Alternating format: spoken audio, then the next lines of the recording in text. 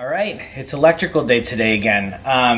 Today we're going to focus on the AC side of the bus, meaning the shore power side of hooking things up. So our bus came with 30 amp shore power, which looks like this. So, and this is the cable. This is actually the cable that it came with. We already took it out. So we are switching to 50 amp, primarily just for the flexibility. There are down converters. We can down convert it all the way to a 15 amp, just plug it in somebody's home extension cord type thing.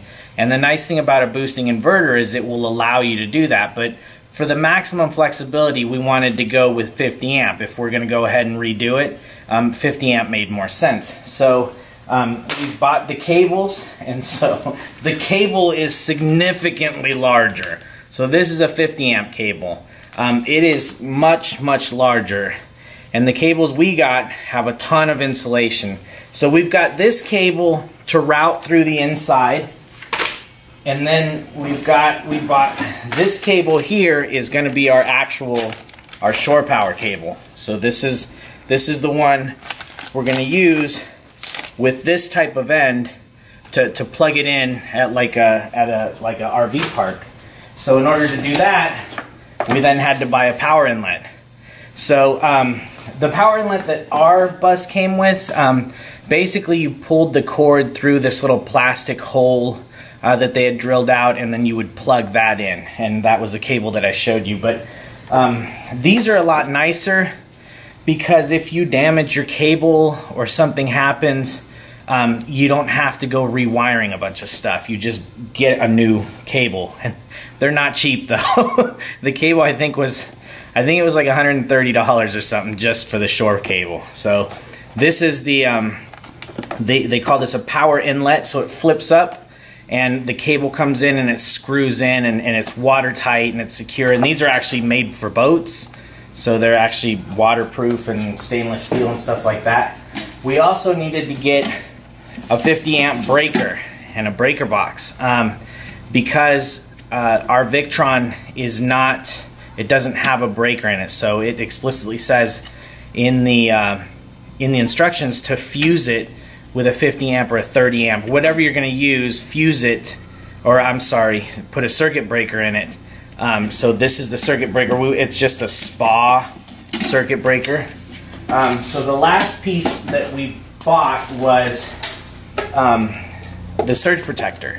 So we went back and forth between, are we going to get a surge protector that you just plug into the pole, or are we going to get one that mounts inside? And we finally just decided with the mounts inside because they're pretty pricey, and we just felt if we stick it on the pole, there's just one more thing we can leave there or forget about or whatever. And they're a couple $100, so they're not inexpensive.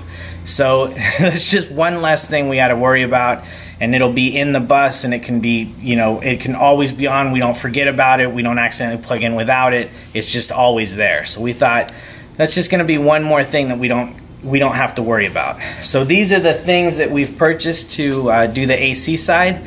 So that's what we're going to focus on working on today.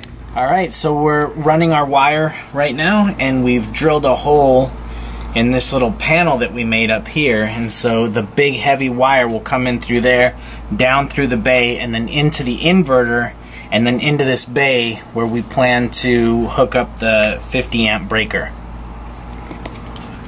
We've hooked it up and drilled a hole. Now we've left some extra cable in there in case we have to go back through and pull this out or work on it or anything.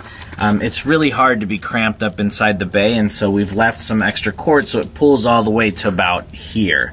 So you can actually, if the fittings, we have to redo the fittings or something is wrong, we have to check something, we can pull the cable out and actually work on it. So this side was fairly easy. We just crimped on some lug nuts and then put those lugs on to the inverter.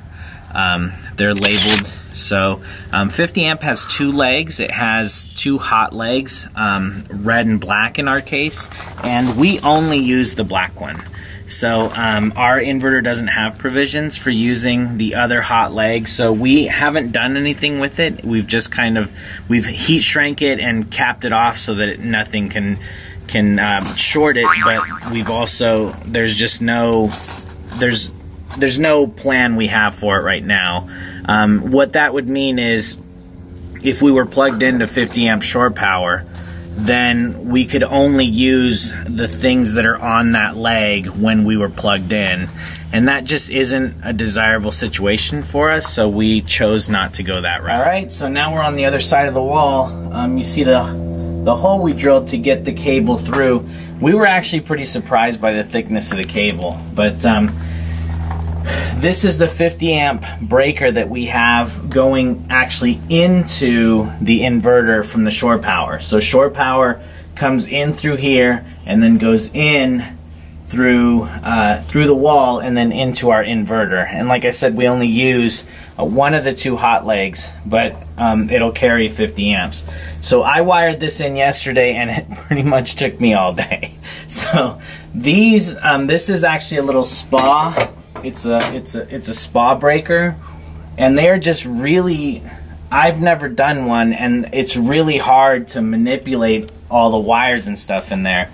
Fortunately, 2 houses down, our good friend is a master electrician. He's been doing it for something like 20 years or 25 years, so he came and checked it all out and made sure we wired it correctly and all that stuff, and gave us a thumbs up and sort of explained how everything works and how it's supposed to work. So it helps to really have friends who know this stuff and know what they're doing. So he really has helped us just try to plan this all out, and so here we can see how it's all wired in. So it should be wired in correctly, at least according to him, and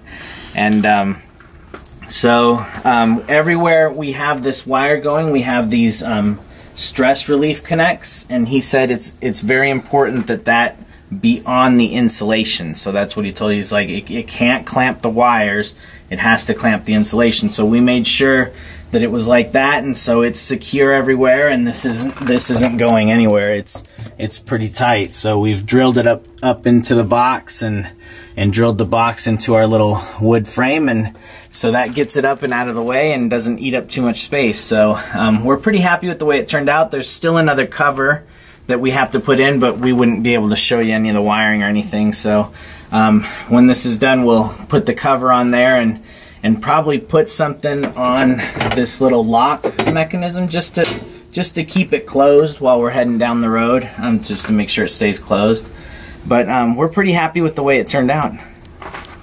Alright, so the AC travels from our breaker, and then it goes through, and then this is the AC bay, and we can see the wire down there. It goes up through, comes up the other side, and then out over here. So we have not hooked this up yet, but today's project is going to be to do a surge protector in this bay. So we'll do a surge protector, and we'll probably mount it up onto the roof so it's up out of the way, and then to do the power inlet. So we'll try to wire the power inlet today, which is going to involve cutting into this door, which we're a little nervous about, but so it'll involve cutting into the door and then putting in some kind of mechanism so that when the door folds down, the wire has enough room to flex and not get kinked up or anything like that. So that's the project for today. We'll see how far we get with it. Alright, so we've wired up the surge protector, and it comes with plenty of instructions and relatively detailed books. This is the Progressive Industries 50 amp EMS HW50C. So it comes with a pretty detailed set of instructions on how to wire it up. So we think it's wired up right. So we're going to mount this up on the roof. It's going to go upside down and up on the roof. So one of the things that was a little strange about this is they assumed that the ground plug was 6 gauge when the standard on these is that the ground plug is an 8 gauge. So we had to change out the lug. The other thing that's a little weird is these guys get in the way of that mounting screw right here. I don't know if you can see that. So we don't know if we have to loosen these up and kind of bring that thing back and then put it in and then mount those back in, which is probably what we're going to have to do. But we got it wired in. It wasn't terribly difficult, so I think we got it right. Alright, so this is the hole that we've chosen, the space we've chosen. We're going to maybe use this one as the water inlet, so we've chosen this one to be the power inlet. We've patched plenty of holes on the bus, but this is the first one we're drilling in, but for some reason we're nervous about it. So anyway, here goes.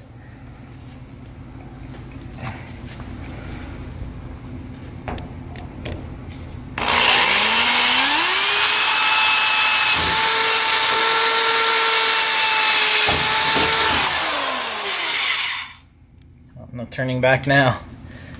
Alright, time to drill the hole. I have to use this enormous drill because the chuck is the only one big enough to accept the bit. So anyway, this was my dad's, and I remember as a kid, when I was a little tiny kid, he had this, and it actually broke, so we had to redo the wire, but it seems to be working really well now. So here we go.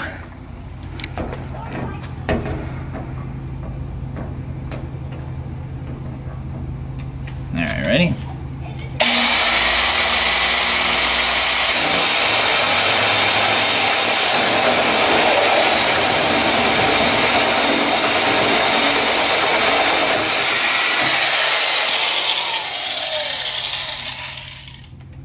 Okay, so the reason we drilled the hole first is so that now we know on the other side that's exactly the center.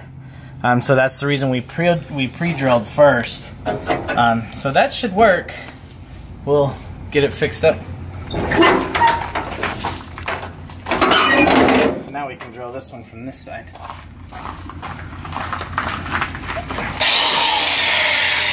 Ready?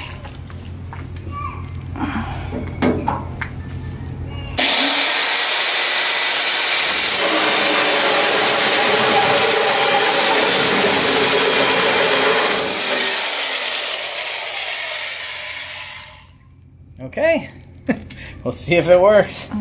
Okay, we just got done wiring our power inlet. So we chose a Furrion 50 amp 250 volt one. So it's nice, this little cap spins and it'll come up, and so there's our connection. So we also bought a big giant cable to go with it, and so these are new, so they're gonna be a little stiff, but it goes in and then it twists to lock. And then this guy just kind of goes on like this and creates a weather-tight seal on it. So that's the way it'll hook in. It went in relatively smoothly. Pretty self-explanatory on the install. It's even color-coded on the back for red, black, white, and green for our 4 wires. The only thing that was a little difficult about this is the screws. When we originally put them in, it came with kind of cheap hardware that it looked like it was just like a chrome plated skinny screw, maybe like a number